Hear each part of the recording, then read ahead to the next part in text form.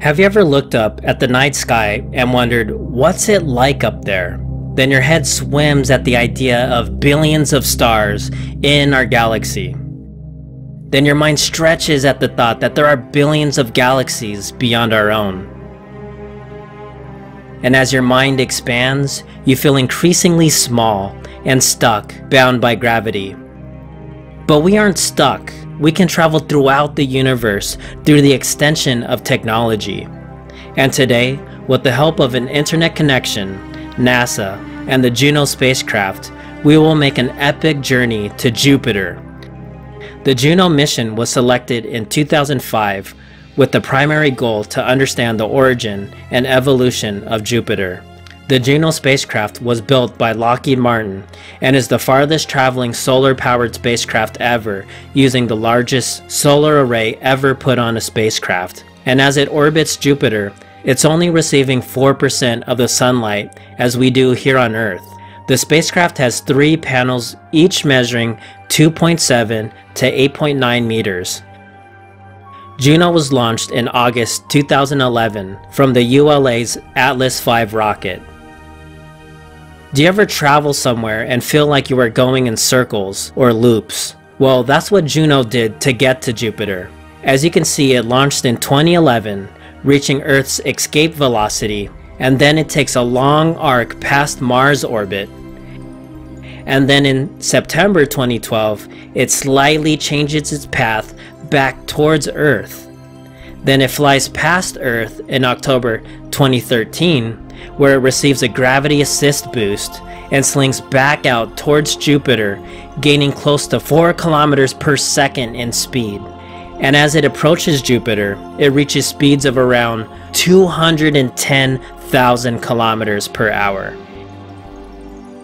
And then finally you see it slow a little, and is captured by Jupiter's gravity, and arriving in July 2016, ending a 2.8 billion kilometer trip.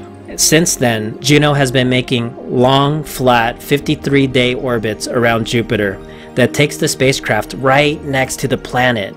And traveling so close to the planet, Juno has been capturing the most astonishing images of Jupiter ever.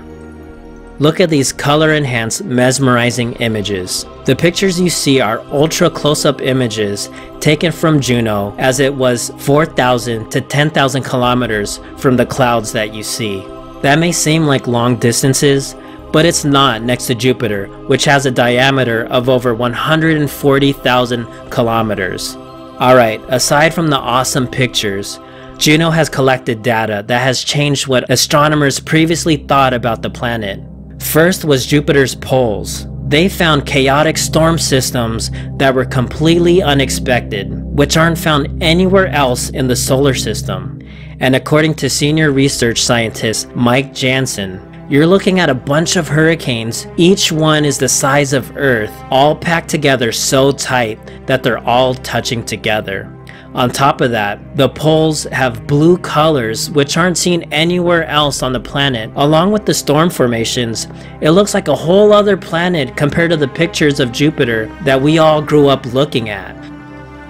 Another unexpected discovery was that Jupiter's core is much larger than previously believed and less dense. Third is that Jupiter's magnetic field is twice as strong as previously believed. Like Earth, Jupiter's magnetic field directs the solar wind towards the poles, creating auroras.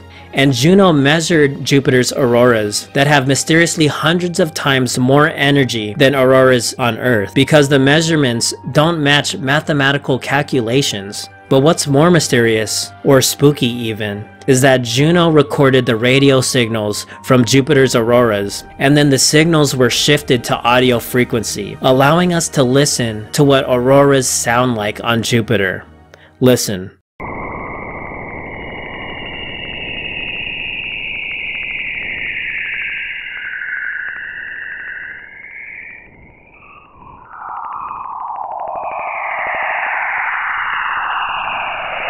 The spooky sounds remind me of the OA when Prairie and Hap listened to the rings of Saturn. It's just incredible.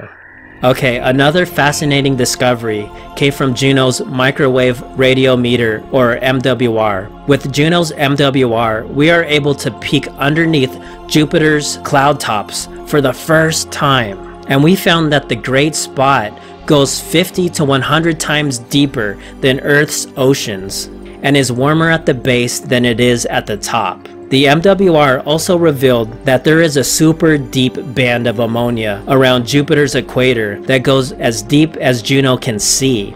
You see, astronomers previously thought that gases would be mixed and uniform below the top of the clouds, but Juno proved that completely wrong, and the bands of stripes go much deeper than believed depending on where you look. Scott Bolton, principal investigator of NASA's Juno mission, says, "The naive, simple view of giant planets is that as soon as you scratch beneath the surface where the sunlight was no longer getting to, then everything would just be this boring, well-mixed sphere of gas that all look the same, and Jupiter is anything but that. It's complicated." End quote. So Juno has made incredible discoveries, and it's still not done yet. The spacecraft is set to make its next flyby on February 7th, and after that it has flybys on April 1st, May 24th, and July 26th, which is the last flyby that the mission is currently budgeted for. After that flyby in July, NASA will decide whether to extend the mission or not. Ultimately, once the Juno mission is complete, the spacecraft will deorbit and burn up in Jupiter's atmosphere, ending an incredible discovery-filled expedition.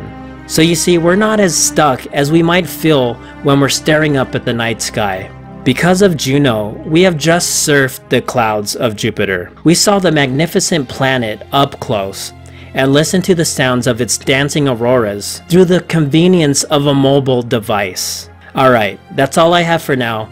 I hope you enjoyed your journey. If you did, please leave a like. And if you want to know how cool life will be like in the future, join the NeoScribe tribe and subscribe. I am NeoScribe. See you on our next journey.